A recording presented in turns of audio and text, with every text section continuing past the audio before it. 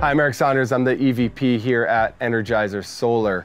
Today, we're gonna walk you through this installation we just wrapped here in Santa Rosa, California. You're gonna watch us install the inverter, our battery, and the gateway to create our full EnergiStack ESS system. This particular customer has a 5.5 kilowatt system on his roof already. So this is gonna be an AC coupled retrofit.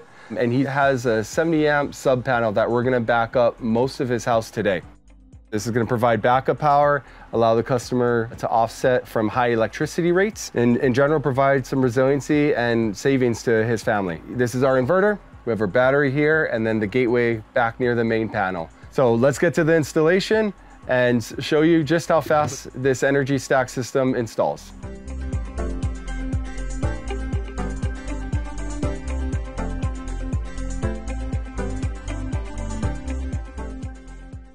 This is our Energizer Solar EnergiStack product. There's 4 main components. We have an inverter, a gateway, and then we'll get over to our battery and our battery with the BMS built in. So we're gonna start by looking at what comes in the box in the inverter. You open it up, this is how it ships. Comes with a mounting bracket, mounting hardware, and then the inverter is in here. We also have our gateway. This is where a lot of the components come in. It ships with 5 CTs, 1 for your solar if you're retrofitting this system to existing solar. You have 2 grid CTs and 2 other CTs if you're integrating a generator into the system as well. On top of that, there's also mounting hardware for the gateway. As you open it up, inside is a gateway, comes wrapped and padded.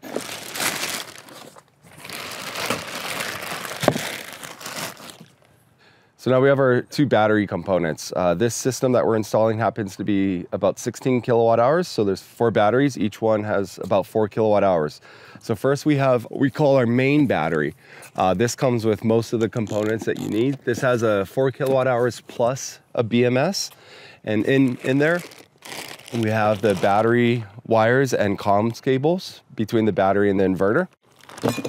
And we also have miscellaneous parts, including the Wi-Fi dongle. And we also ship with some ground cabling as well. Also in this particular box is the feet for the base unit. You screw these in. And then there is a cable cover that will secure your conduit to. In the regular battery box is what we call our subs. It's a simple battery with 2 connectors to secure the batteries to each other.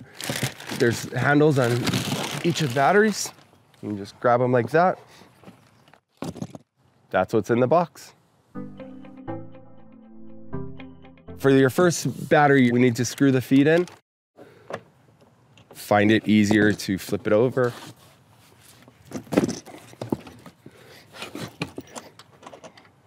Once you're done installing the feet, you have to grab the clip and plug that in. Plug it directly in. This only goes into the base unit. We'll walk it over and put it over there. It's pretty perfect. I'm just adjusting the feet so that we have a nice level surface to work from. Lock the feet in when you're done. The batteries just connect. Our last component will be the battery with the BMS, battery management system. So you can see the connection there. You put it down, it's connected. After you've placed the batteries, you want to secure the batteries together using this screw. There's 1 for each battery on each side. When you're installing your EnergiStack system, make sure you look for a clear space that meets your local code requirements. The system can be installed indoors or outdoors. Pay attention to your local weather and the environmental specifications of your system. So right now I've laid out our bottom of inverter, top of inverter, and then also where our bracket wants to mount. Our bottom set of holes are going to be at 12 inches from the top. So I like to mount my first screw. Then we can put the level on it.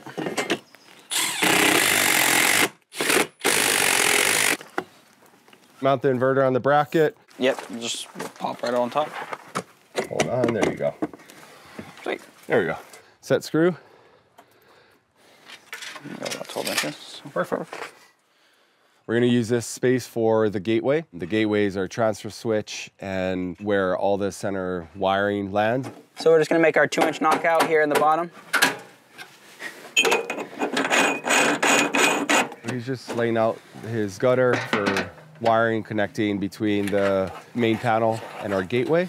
So this is going to be the main conduit. So this is kind of the heart of the installation. To mount the gateway, there's these little clips on the side. You just pull them out, and then you take the screws off the faceplate. We do include an e-stop for the projects that need it.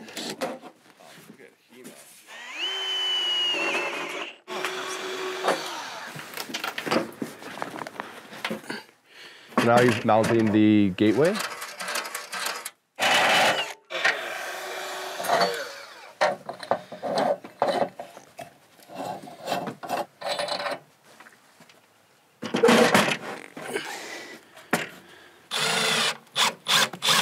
Now we're just mounting the gateway to the wall, ensuring it's level. So once the inverter is secure, remove the cover, and this is a wiring section of the inverter. What we're gonna do now is wire from the BMS up into the inverter. Here's your battery connections. If you have a new solar install, here's your MPPTs where you string in your inverters.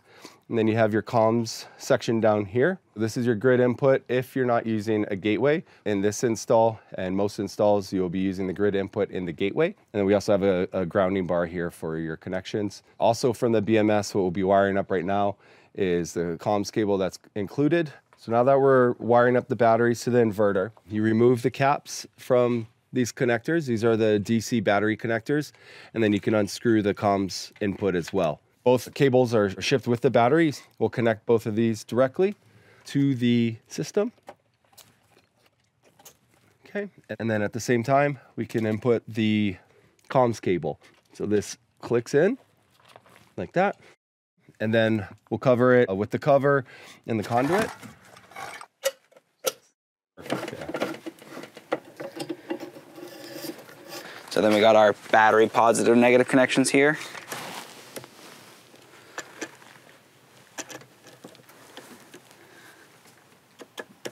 So I decided to just roll up the battery cable inside the box, but you can obviously cut it and crimp new ends on.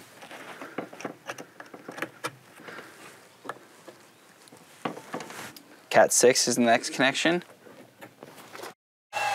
What we're gonna do now is run the connection between the inverter and the gateway near the meter. So here we have a 200 amp main service panel. Right now we're set up with 20 amps, and this is gonna be our in-phase AC coupled that we're gonna be tying into the system. We have our 70 amp sub panel, and that's what we're gonna be putting through our transfer switch. And this is the 20 amp solar. So here we have the gateway. It's kind of the hub of the whole system. We have our backup load terminal, our non-backup load terminal. You have your grid terminals and your generator terminal as well. So this is your grid input. Your main will be coming into here. You can either do as a service entry with a 200 amp breaker here, or do it as a non-service entry and leave this without a breaker, which is what we'll be doing today. If it is a service entry, you leave this bar here. If it is not, then you would remove this bar, which we'll be doing as well. If you have a generator, this is where you would input the generator input. This is our Energizer solar inverter terminal, followed by the existing solar inverter terminal. Then we have our smart terminals up here. This is our comms board. We'll put in our CTs from the solar. We'll have our grid CTs. And then this will be the inputs that will be running from our inverter and battery into here. This is your neutral bar and your grounding bar. It's just gonna be running wire here for a minute. This is going to be the wires that feed the gateway. It's going to be its grid connection.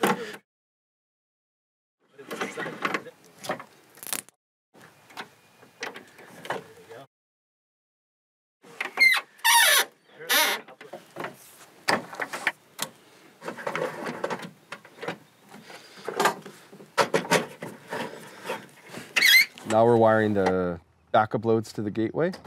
In this particular installation, it's a partial home backup. So these wires are going to a 70 amp sub panel. Just note that in the installation where you are not using this as the main service panel, we need to remove the bonding jumper. You're doing grounding? Yep.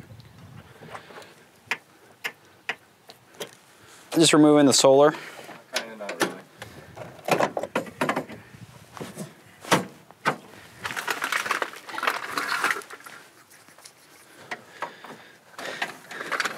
And we can tie our solar conductors back in here.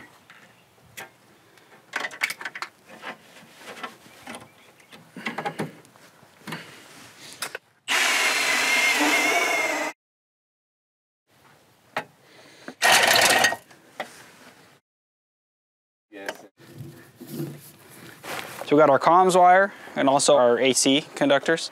They've gone through the wall. Now we're basically going to be just installing these, hooking them up inside the inverter itself. So I'm just going to start off by hooking up the AC voltage. We have L1, neutral in the center, and then L2. And then we got our grounding bar right here below. So we're going to start with the ground.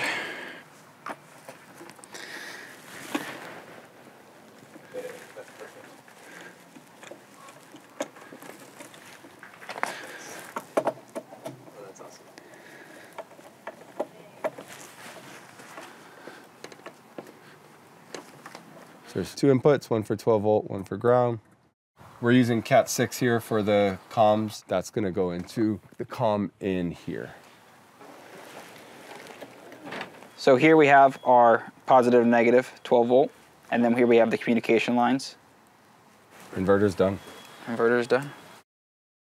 So we have 12 volt here. It's gonna land here at the top. Hi. How's it going? So I just attached the communication lines to the communication out port that goes to the batteries, as well as the 12 volt and ground that powers the communications. Are we ready for power outage?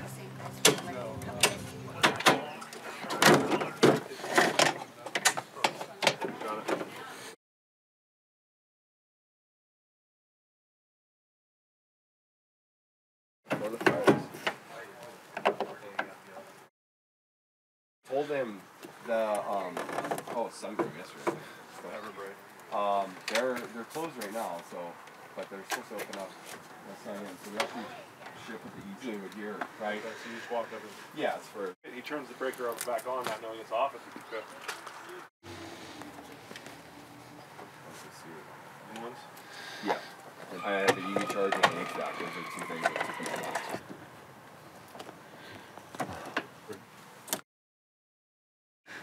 Yep.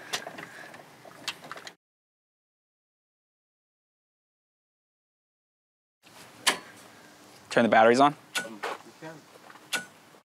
Now we're going to install our solar CTs. We ship with one solar CT. It's going to wrap around the solar input from the existing solar, and then we'll use these wires to connect up here to our solar CT input on the board. One thing to keep in mind, there are arrows. The arrows need to point towards the solar. So in this case, the solar is in that side, and we will connect it just like that. Now we'll connect the solar CTs. Goes white and blue. Shove the white in, push the blue in, make sure they're secure. So now we have our grid CTs. We provide two grid CTs or 250 amps, and you're gonna put one around each input. Again, keep in mind the arrows go towards the grid. Wrap around again, make sure they're secure. Same thing here. There you go. We take the same cables. They are labeled L1 and L2 on the cable. So you put them into the L1, L2.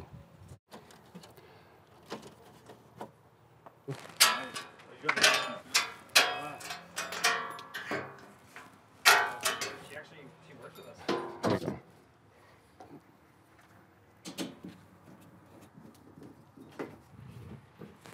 Excellent.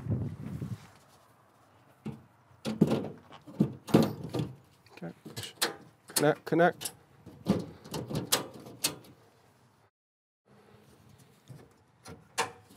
Now the Wi-Fi dongle is lit up. You can start to commission the system. turned on the inverter and the solar, turned on the battery, turned on the grid. With that, you can start to commission the system. Go into the Energizer app, set up the Wi-Fi configuration. Simply click that. We can scan the QR code. And then you connect to the customer's Wi-Fi. Now, add the new client. Enter the address, and then you add device. So you scan the QR code on the inverter, simply type in some note about the inverter. So you scan the barcode, and it finds the barcode. Now the customer will receive an email and be able to set up their account. That's it. When energizing the system, if you have a solar coming in, this is your DC switch. Since this is a AC coupled, we're leaving this in the off position. To energize the battery, open up the breaker. Turn on the breaker first. Once that's on, you press this, and now you can see the lights starting up. You see each of them are communicating. There's green lights turning on. So after we've turned on the grid, we've turned on the batteries. The inverter was initializing. Now it's connected. Solid green is good. If there was an error in connection, there would be a red light here. But right now, everything is on and communicating, and we can do a nice little pull.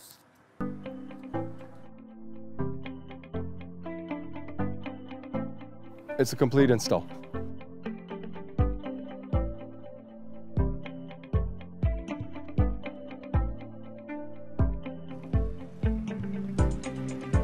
All your power's working in there? Okay.